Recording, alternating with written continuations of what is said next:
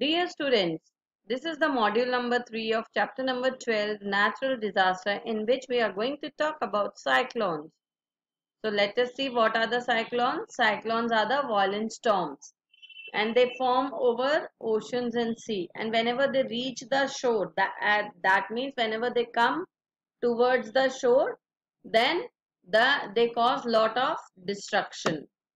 Then cyclones are always accompanied by heavy showers and high speed winds. So whenever there is a cyclone, there are lot of showers, heavy showers. That means very heavy rainfall as well as lot of high speed winds. Then cyclones prone areas, generally the areas which are the coastal areas of India like West Bengal, Andhra Pradesh, Tamil Maharashtra, etc. Now, if there is a cyclone, if there is a prediction of cyclone, then what we should do?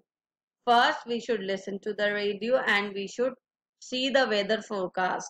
And we have to see all the warnings which are given by the government or the weather forecast team, right?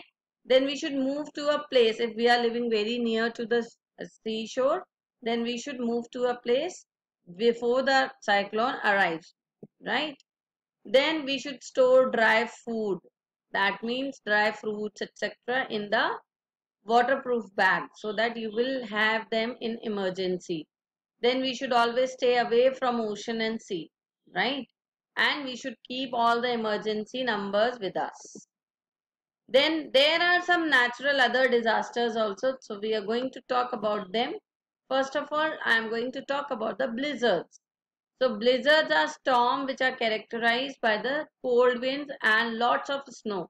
So you can see we cannot experience it in India, but where there are the very heavy snowfall like America, Australia, right? So these are the places where they do experience the blizzards.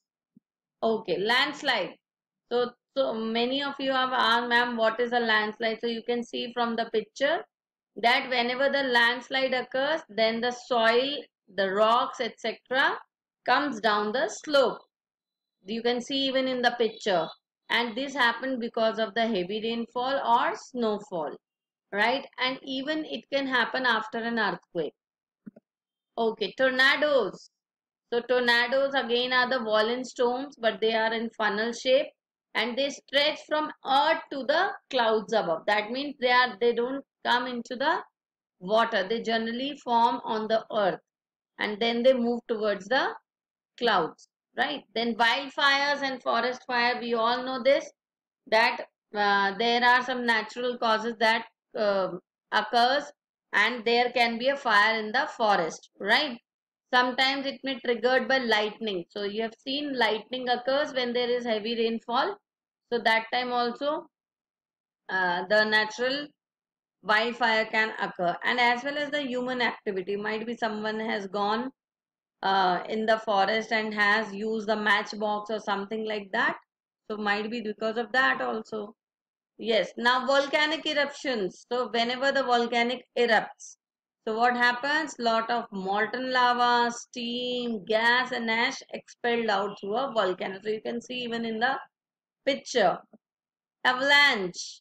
So avalanche is like a mass of snow, lot of snow, ice and rocks that slips down, you can say, from the mountain slope very fast. You can see the boys running and the avalanche is coming with a lot of speed. So this is what the avalanche is.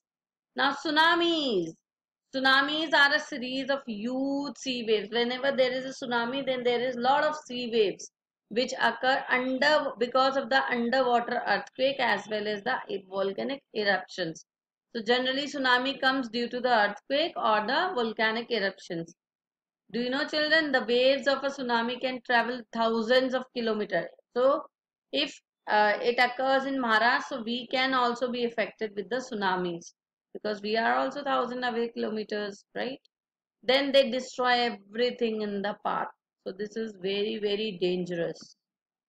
I hope you liked the video and you understood it well. Thank you and have a nice day.